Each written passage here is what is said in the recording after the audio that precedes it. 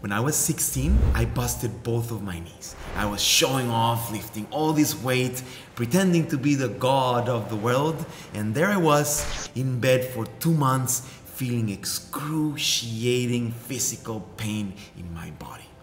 Later in life, I had my heart broken. Not only broken, but shattered. And this was the worst pain I've ever felt. From the moment we got together, there was so much passion, so much love.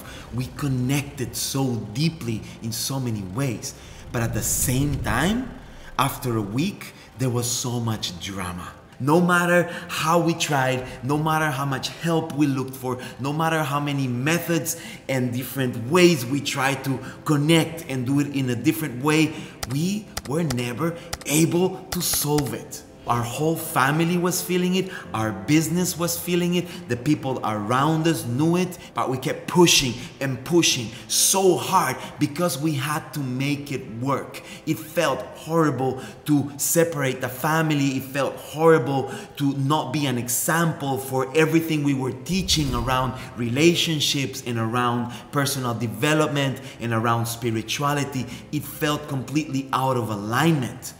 But the worst, we were out of alignment with our deepest self. And yes, it took a lot of work, it took a lot of time to accept that we weren't supposed to be together, that it was better to separate paths and just follow our own heart. But this heartbreak taught me something so important. All these challenges that I was facing of being alone and doing something new in my life and opening to new possibilities was actually a doorway to open myself to my biggest potential. This is where I found my real freedom. This is where I found my real commitment to open up and start sharing with the whole world who I was and why I was here in the world. And yes, I understand you, I feel you, I know where you're at. If you've just had your heart broken right now, I've been there. Know that there are new possibilities for you opening up. Know that it is your right to feel when it is enough and you're able to let go of a relationship because you are ready for the next level in your life.